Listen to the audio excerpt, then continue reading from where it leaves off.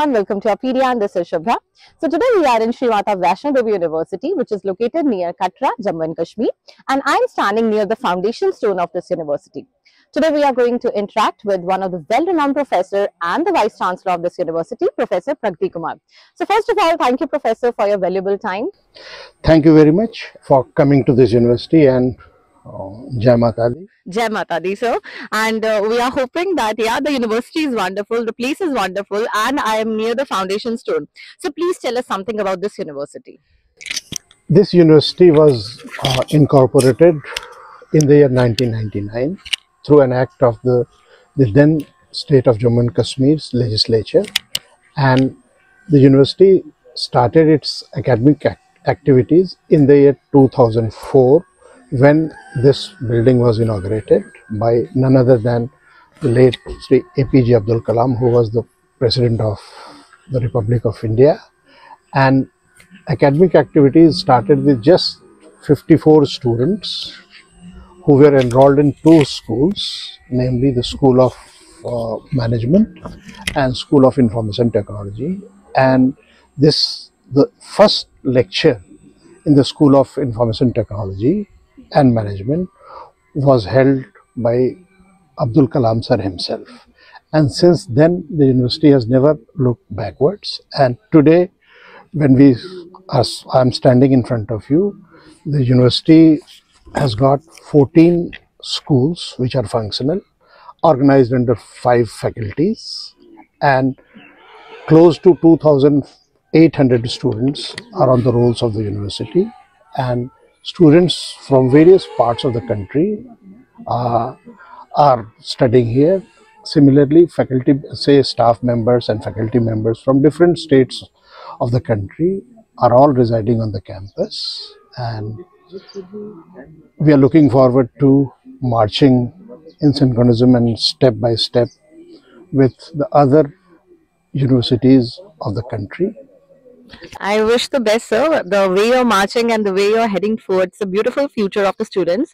It's wishing great. I must say, aesthetic beauty over here and the kind of faculty the people they have. And the last but not the least, you are seeing that Vice Chancellor himself is taking out the crucial time. That's a crucial time, and we are going to step ahead, and I'm going to show you number of visits of this university. So Professor, now I would request you to show us the entire university. Surely, let us move to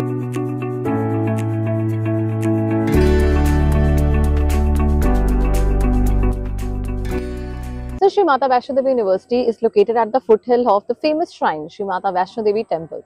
So please tell us something about it. So look, Shubhra, look at the place where we are standing. You can just see on atop the mountains, Ardh Kumari, you can have a direct look at that particular building. And Mata Vaishno Devi Shrine is just 20 meters or say 20 minutes drive from this university. And in fact, this university was established by the Shrine Board, Sri Mata Vaishno Devi Shrine Board, and you'd be surprised to know that close to 1 crore pilgrims visit this shrine every year, and on a daily basis I would say this translates to roughly 30 to 35,000 pilgrims every day. And this university is truly blessed to have the blessings from Sri Mata Vaishno Devi directly. All our students and faculty members and staff members, any visitor to the university, he is always under the direct watch of the goddess Mata Vaishno Devi, and we function under her divine guidance all the time. And you can see the architecture of this university. There is a very interesting anecdote related to the architecture of this university. Right. And when this university was being constructed, then a national level competition was organized by the Shrine Board to select the architect for this university, and the architecture blends so well with the topography of this place. You can see the peaks, all the schools of the university. Right. I'll just take you to the peaks of various buildings, and once if you have an overview, aerial overview of the place, then you won't be able to make the difference between the peak at which the shrine is located and the peaks of various buildings of this university. It's a wonderful architecture, and all our facilities are, we have tried our level best to blend the facilities available in the university with natural surroundings around the university. Truly agreed, sir. And I must end it with Jai Mata Di. Jai Mata. We are now standing at the BC Junction. The student population and the entire campus population calls this point as BC Junction because we have got B block and C block adjacent to this junction. Okay. And this is also important because the Jammu and Kashmir JK Bank is, the ATM of JK Bank is located just here, though we have full-fledged branch of JK Bank. And evening hours, this place is abuzz with lots of activities, and students, and you can see in front of this we have Shivalik Hostel. So we are now standing in front of Shivalik Hostel, and as I had mentioned to you earlier also, the theme of the university gels very well with the topography of this region. Lots of mountains are there, and our hostels, you would be surprised to know that our hostels are also named after various mountains or mountain ranges. Shivalik Hostel. This hostel, Shivalik A and Shivalik B, there's two large girls' hostels housing around close to 700 girl students are staying in these two hostels. And apart from these two hostels, we also have one more hostel exclusively meant for girls, and you would be shown that place also in the evening, and our wardens and Dean Student Welfares, they would be giving you further details of these hostels. We would love to interact, sir. So where we are moving now? Now we are going towards the helipad.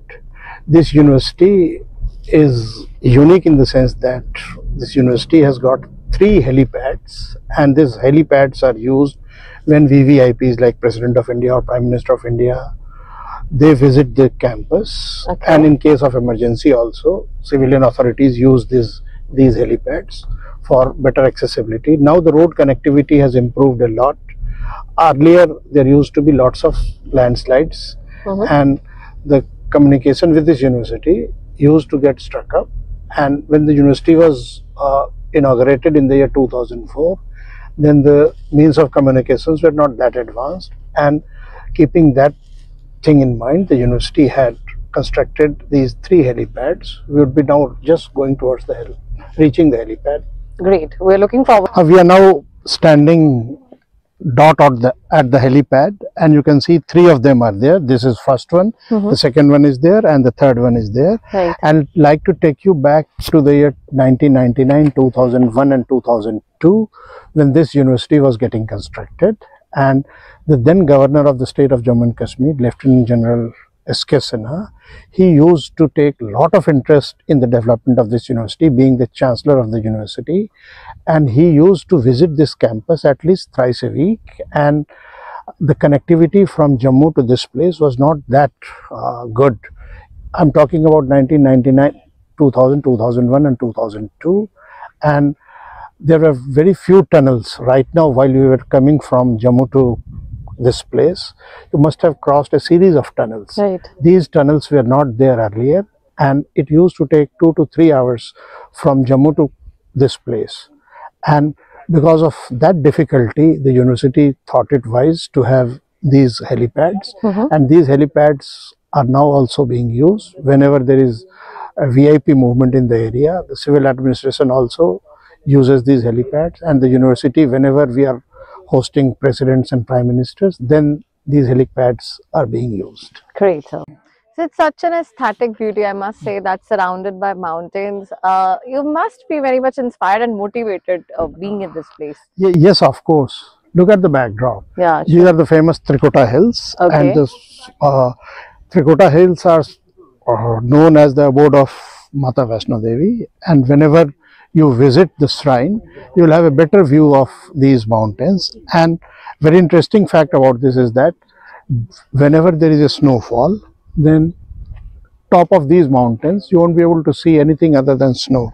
In fact, we had snow only a couple of weeks back. In fact, 10 days back, we had snow, and though this year the snowfall was scanty, but then we had snow for around 10 days or so atop these mountains, and you can see such a wonderful look.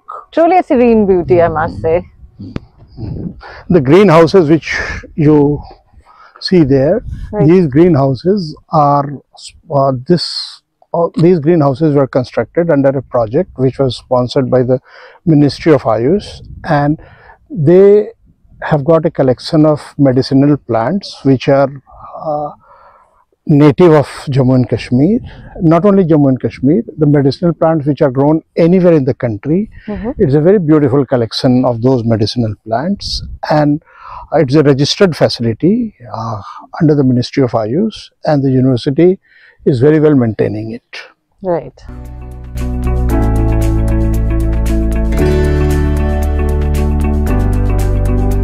So where we are heading forward now? Now I'll be taking you to the Medical Aid Center and the faculty and staff residences, guest house of the university, and a married students hostel which is coming up, and it will become available for allotment with effect from the next academic session. Great. That's a new, like, what is about married academic? So we admit students in PhD programs where it has been observed that there are many students who are already married when they get enrolled, and so the university, like other standard universities of the country, we also provide for their accommodation as a family, and it's a very beautiful setup.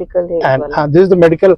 Now we have come to the Medical Aid Center, and so we have resident doctors.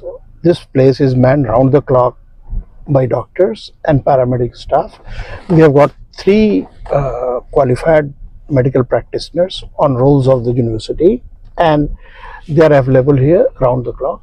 And in case of any emergency, the students 24/7. It's available 24/7. Nice. It's available 24/7. And now we are going towards the guest house of the university and the residential part, as I had already mentioned. So now you can see the residential part of the university where housing for faculty and staff members are provided.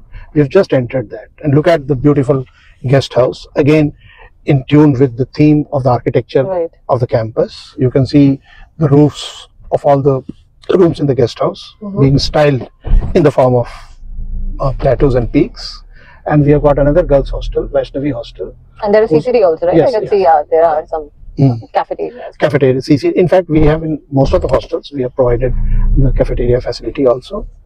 And we are now just entering the road on which the guest house of the university is there. And this is the guest house of the university.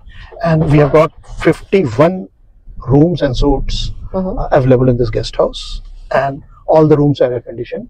And it has got a very beautiful lobby. And in front of the guest house, you can see we have got various levels of accommodation: level A, level B, level C, level D, and others. So some of the houses were lying on that left hand side of the campus, and the faculty accommodation is just in front of you. You can see these duplex houses are meant for senior level faculty members, and middle level faculty members are also, some of the middle level faculty members are also staying in these. We have got in fact designated accommodation, level 1, level 2, level 3, or type A, type B, type C, as you see in other government organizations. And now we are going to enter that married accommodation hostel area, where the construction is in full swing, and you will see how that facility is coming up. And on the right hand side, you can see we have got multi-storied buildings also, housing, where housing for faculty members and staff members are provided. And on the left, so now you can have a look at the workshop, mechanical workshop. This workshop has got several labs of mechanical engineering department apart from the general workshop. And the university has also got a gas agency. That gas agency building is also next to this, because when the university was established, so there was no gas agency in the nearby areas, and to cater to the needs of the faculty members, staff members, and mess, the university itself started a gas agency. So that gas agency building is also there. And you can see this basketball court. This basketball court is also functional. And in the evenings, the students might be practicing it. So now we are reaching the Matrika Auditorium, and this is the real piece of jewel in the crown of this university. This is one of the most heavily used infrastructure of this university, and this auditorium, it truly boasts to support the best audiovisual facilities available in this region, and the seating capacity of this auditorium is more than 950. Okay. This is the university auditorium named Matrika to signify the importance of Mata Vaishno Devi, and this is one of the most advanced audiovisual facility available in this region, and the university conducts all its convocation and other important events in this university. And you can see this beautiful artwork, how it has been produced, and you can see the impressive facade of you must have seen the impressive facade of this auditorium, and even the architecture and sculpture over there. In fact, we have a school of architecture and planning, and they are continuously involved in the design and development of this particular auditorium. Any improvisations or any addition which is taking place in this auditorium is under their supervision, and you can see the facilities which are there. The seating capacity of this auditorium is close to 950. And apart from this main auditorium, and it is a two-level auditorium. I just showed you the staircases, and we have got meeting halls and meeting rooms available on this first floor also, and we have got VIP lounge and executive lounge which are present inside this auditorium. I think 6 exits and entries are yes, there. Yes. Oh, that we have to follow the statutory requirements meant for such auditoriums, and all the cultural programs of the university are invariably conducted. Other facilities which are available with this auditorium, we have got a VIP lounge. I'm now going to take you to the Executive Council room, where, as I mentioned you, the meetings of the Executive Councils are held, and even different programs where the number of audience is limited, we usually conduct such programs. And you can see the photographs of different convocations, and I just take this opportunity to take you around the photographs. These are all convocations held till yes, right? And you can identify various prime ministers and presidents who have graced this occasion, starting from the first convocation of the university, which was conducted on 25th April 2008. Manmohan Singh ji was the Prime Minister, and he graced that occasion. And then we had the second convocation of the university, wherein Narayan Murthy, he graced the second convocation of the university. And then we had the third convocation of the university, where Pratibha Patil Madam, who was the sitting president of India, she graced that occasion. And then in the fourth convocation of the university, vice president of the country, Syed Hamid Ansari, he graced the occasion, whereas the fifth convocation of the university was again graced by none other than the present Prime Minister of the country. President Ramnath Kovind, he had graced that occasion. And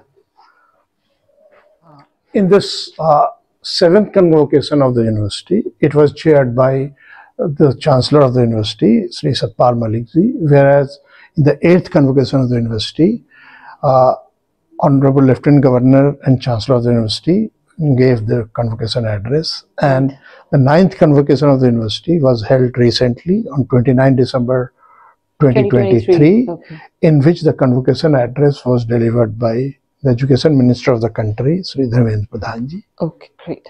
So it was a quite, I would say, that impressive auditorium. I would like to tell you something about this lawn also. On the occasion of every convocation, the VIPs and the dignitaries who grace the occasion, they plant trees, and you can have a look at the various trees which were planted by the VIPs and different other dignitaries. And in times to come, this garden itself will become very beautiful. You can see The decoration of I think Sri Mata Vaishno Devi University, this thing is written, this logo, yeah. It's quite impressive in the terms of the plantation they have done, right?